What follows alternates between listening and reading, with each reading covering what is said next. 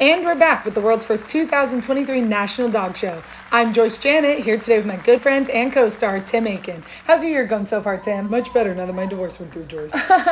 That's so good to hear. Speaking of bitches, we're starting off today with one of my favorites, the Great Dane. Oh, excellent choice, Tim. This really is a beautiful dog. I know, just look at the legs on that bitch. If I had legs like that, maybe I'd finally find a man. Oh, I don't know about that, Joyce. Your personality is terrible.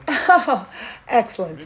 Moving on to the herding class now. We have some really strong personalities in this group. Yes, we do. Tim, what advice would you give our viewers at home who may be looking to adopt one of these breeds? Well, as we all know, Joyce, it's really important to control your bitches. Of course. If you don't, they're going to think that they're in charge and run amok all over the city, and we wouldn't want that now, would we? Someone could get hurt. But with breeds like this, it can be difficult because they're very smart, very energetic, and very stubborn. So they're really going to make you work for it. Exactly, Joyce. So what I recommend is tiring them out, and they're going to be a lot easier to deal with.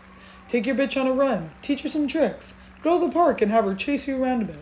Do all that, and you're going to have a much easier time getting her to do what you want. Nobody likes an untrained bitch. No, we do not. Moving on to the working class. Now, this is a very popular group. I have never been a huge fan myself, Tim. Really? My ex actually wanted a working girl, but I wasn't comfortable with the idea. Why do you always have to ruin a man's fun, Joyce? I told him maybe after we've been together for a long time and I've had a couple of kids, but he left me right then and there. Well, I'm not surprised to hear that, Joyce. Oh, did you see that, Tim? The Akita gave that judge a kiss. Oh, what a good girl. I know some people may think it's gross, but I just love it when my bitches lick my face. You do? Yes, and I get lots of licks every night. How so? Well, I know most people make their bitches sleep on the floor, but I sleep with all three of mine in my bed every single night. Well, maybe that's why you can't find a man, Joyce. Oh, now here's an interesting breed. We've got this beautiful Saint Bernard. Now that is one big bitch. Just how I like them, Joyce. Really? I always took you as more of a little bitch man myself, Tim. The bigger the better, that's what I always say. Well, I have a bunch of big bitches at home if you would like to meet them. I would like that very much, Joyce.